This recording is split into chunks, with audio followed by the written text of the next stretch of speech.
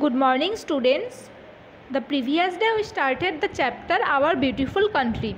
At that day we completed the plateau, the desert and the mountain. So today we will start from the rivers and plains. So let's start. As we were gradually moving towards the Gangotri, the terrain became very difficult. The road were steep and winding, and it started raining. We reached the Gangotri glacier, which is the source of the river Ganga. So what is Gangotri? Gangotri is a glacier and it is the source of Ganga river. And glaciers are mostly found in the high mountain regions. The upper part of the glacier was frozen, but it was summer time. Some parts of the glacier had melted. I was amazed to see the pristine and the clear water. The upper course, where the Ganga organizes its fluid at the great speed and rushed down to the mountain. So when they reached the glacier, she or he was amazed that the water was very clean, and the upper course where Ganga originates, the speed of the water is very high. When the river flows in the mountain region, it flows in a great intensity because in the mountain region the slopes are very steep. When the slope will be very steep, the speed of the water of the river will be high. As it flew down and joined the plains, in the middle course a number of rivers joined the Ganga. The volume of the water increased and it slowed down the developing loop called meanders. Its final journey, the lower course, the river formed Ganga Brahmaputra delta and slowly meanders towards the Bay of Bengal, merging into the ocean. So in the middle course the speed of the water will be less, and the Ganga, many rivers joined with Ganga, the volume of water or the amount of water increase, but the speed is decreased because of the slope of the middle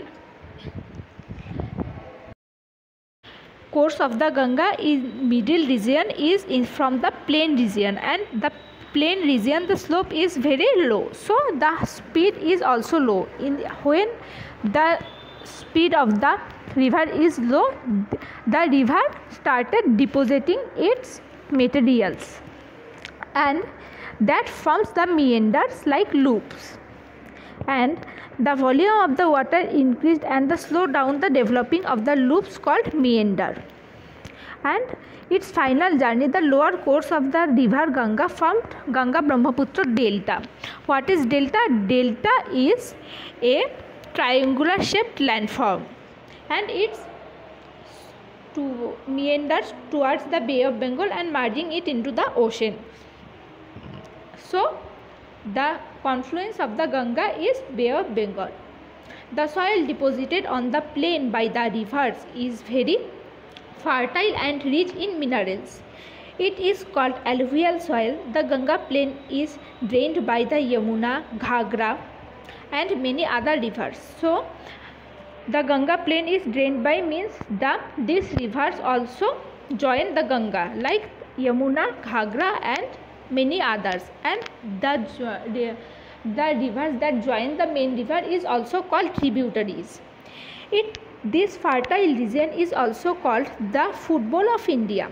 The plain are formed when the rivers deposited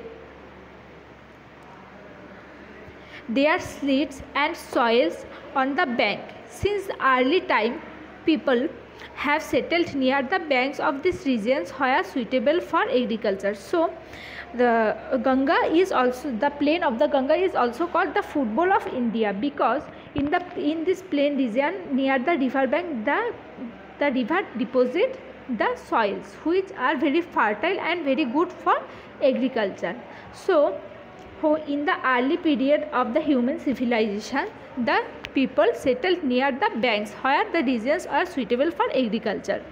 Plains are lowland which covered thousands of kilometers. They are mostly flat land without much difference in the height. They are normally found in continents and near water bodies like rivers. A lot of people live in the plain opposed to mountain and plateaus. Lots of towns and cities are also located in the plains. This is because of the fertile soil, plenty of the water and proper transport facilities. A lot of civilizations such the Indus Valley civilization developed in the river banks. It is easier to build road, airport, train lines and channels in the plains.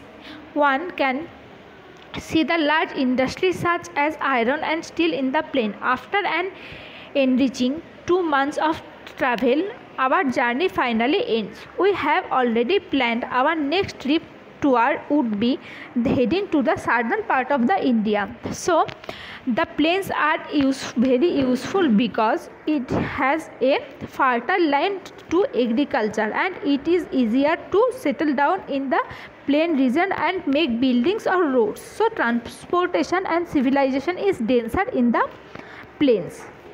So after they travel from the plateau, desert and the river and plains, they stopped their traveling for some times. After that they will start the journey for the southern India. So I hope you understand what I taught you today. Read the book and watch the video. Next day we will start from the exercise. Thank you.